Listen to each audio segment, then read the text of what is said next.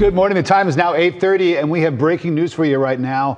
A bus crash has 4 people in the hospital, including students in DeKalb County. Atlanta News First Madeline Montgomery is live along the intersection of Lamar Street and Covington Highway, where the bus has been towed, and she's got some brand new information as we've been keeping a track on this. Madeline, what's the school district saying this morning?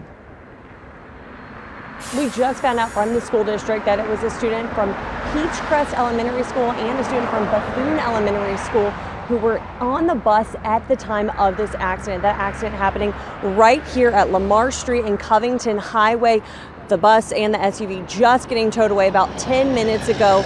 And the good news that we're hearing from the school district is that the 2 students and the driver on the bus were not severely injured. In fact, they were taken to the hospital just as a precautionary measure, according to the school district, just to make sure that they were looked over, checked out, but they believe they will be absolutely all right. Now, we have video from our chopper this morning where you could really see the damage to the SUV involved in this accident. We're hearing from DeKalb County Fire that this white SUV that looks like a Jeep ran into the back of the bus, completely tearing up the front of the Jeep.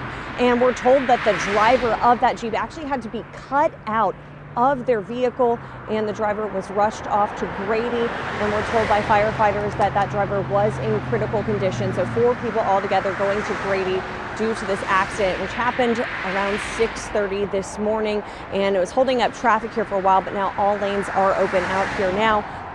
And we're going to keep in contact with firefighters to keep learning about the condition of the driver of that SUV, but we are glad to hear that those students and the bus driver in this situation were okay. We really didn't see a whole lot of damage to the bus.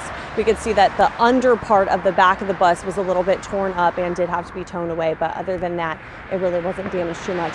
We're going to keep in contact with the district to find out how they are once they get checked over, but for now, reporting live in DeKalb County, I'm Madeline Montgomery, Atlanta News First. All right, Madeline, keep us